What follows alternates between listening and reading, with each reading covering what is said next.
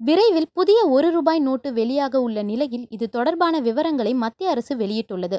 110 micron தடிமனில் இருக்கும் இந்த புதிய ₹1 பல வண்ண நிறத்தில் வாட்டர் மார்க் உடன் அசோக தூண் இடம்பெற்றிருக்கும். நிதி அமைச்சக செயலாளர் அத்தான்யூ சக்கரவர்த்தியின் கையெழுத்து இதில் இடம்பெற்றுள்ளது. நாட்டின் விவசாயத்தை முன்னிறுத்தும் வகையில் தானியங்களின் படங்கள் மற்றும் சாகர் சாம்ராட் எண்ணெய் ஆய்வுத்தளம் ஆகியவை இதில் பதிவு செய்யப்பட்டுள்ளன. வாய்மையே வெல்லும் என்ற வாசகம் இதில் இடம்பெற்றிருக்காது என்று தெரிவிக்கப்பட்டுள்ளது. துல்லியமாகவும் விரைவாகவும் செய்திகளை அறிந்து கொள்ள மூன் டிவி நியூஸ் யூடியூப் சேனலை தொடர்ந்து பாருங்கள்.